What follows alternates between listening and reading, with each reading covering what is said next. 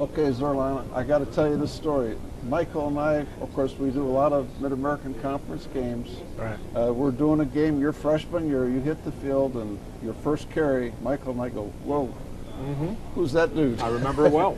1,500 yards last year. Of course, Mr. Fisher had something to do with that, but your offensive line, yourself, how are you shaping up with your rushing game?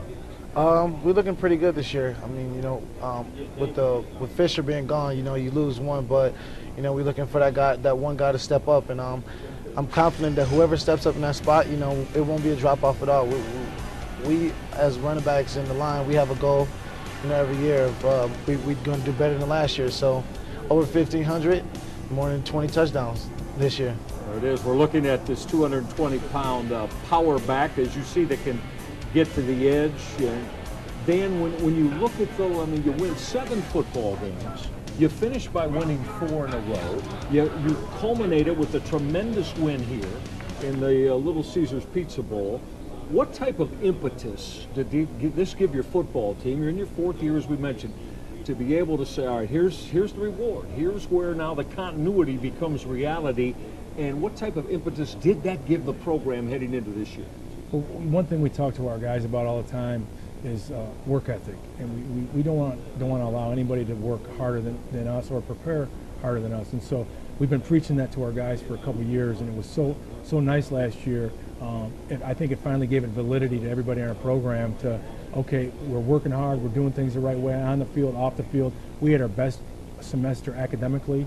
We had a 2.9 overall GPA last fall for the semester, and we were above a 2.9 the second semester. So it was like, okay, this gives validity to that if we do this and we stick together and we handle adversity just like the coaches talk to us every day about, and we continue to work, we got a chance to win and win at a high level. And now we've got, I think, a football team that believes in one another, believes in the system, believes in what we're doing, and we feel very good about our chemistry.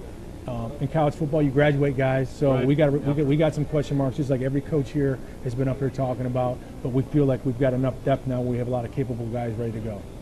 Perfectly into the next question. You graduate some guys. You graduated your quarterback, and nobody can assess a quarterback better than you as a former great quarterback. What's going on at that position? We have 3 guys that we like a lot. Cody Cater, his senior year in high school was the best quarterback in the state of Michigan. He won a state championship. Alex Nisnek, the next year, was the best quarterback in the state of Michigan and won a state championship. And the next year, Cooper Rush was the best quarterback in the state of Michigan. He lost in the state final. So 3 years in a row we've recruited, waiting for this moment. We knew Ryan was going to graduate, obviously. We knew he was going to leave. And we've had these 3 guys that we've targeted. They've all won at a very high level in high school. They're all very capable. They're all 6'3" plus. They're all very, very good students of the game. They're all outstanding academically. They all bring different things to the table. Those 3 guys are going to be given the opportunity in the fall to win the job, and we're going to let the chips fall where they may. We showed you Zurlon Tipton on tape a moment ago, running the football. He rushed for almost 6 yards a carry. Zurlon, you mentioned the 19 TDs, 1,500 yards. That's fantastic. The numbers are great. But you're a senior now. What are you going to take on responsibility-wise in terms of leadership capabilities and by rallying up young players in the program to say this is the Chippewa way? Are you going to accept that in terms of what you take into your final year in the program? Absolutely. Here, people know what I can do in the sport now. I'm trying to show people a side of me where I could take troops and I could lead them as well. And I hope that my game so far has proven that I could do that. But I know I need to be more vocal, this year as a leader on this team. And I just want to, let's rally the troops and let's have a better year.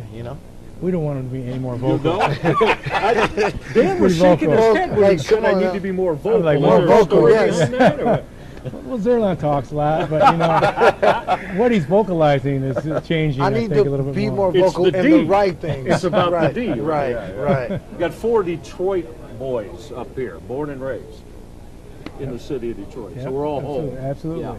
Yeah. Dan, going to the other side of the football, you got a couple of your good linebackers back, a safety back. How about the depth on your defense and who's taking over there? We feel as good about our defense as we have since I've been the head coach. I think this is where we've made our biggest strides from year 1 to year now. Our defensive line, we've got good size. We're much bigger and more athletic. We've got depth. We've got We go 6 deep at tackle. We go 5 deep at the ends right now. We have 2 of the top tacklers in this league back at middle line at the linebacker spots. Avery Cunningham and Jarrett Chapman both started all year at safety. Jason Wilson's the corner that returned. So, and then we've got again guys we've redshirted and guys we've been grooming for this situation. I think the biggest area of improvement for us is going to be in our D line. You know, Latarius Walton's a 6'5", 320-pound D tackle who I think could be a dominant player in this league. Jabari Dane's a 300-pound nose tackle that played as a true freshman last year. We've got defensive ends. Alex Smith is back for a 5th year. Kenny McClennan's back for a 4th year. We got a Jeremy Gaynor who graduated from Michigan State's taking his 5th year with us. Blake Serpa had a tremendous end of the season last year. He's got 3 years left. And so Lewis Palmer's a guy who played as a true freshman last year, and he's involved. So I think we've got great depth. They had a very good spring, and that's an area we would need to continue to get better. And when we're good there, and I've told our team this since I've been the head coach, when we're very good at O-line and D-line, okay, we can start from the inside out. We're going to have a chance to have a good football program. Stout up front always. Where does it begin for Dan Enos, Zurlon, Tipton, and the Central Michigan Chippewas in the Big House, about 35 miles away from here against the Michigan Wolverines on August 31st. You played your alma mater.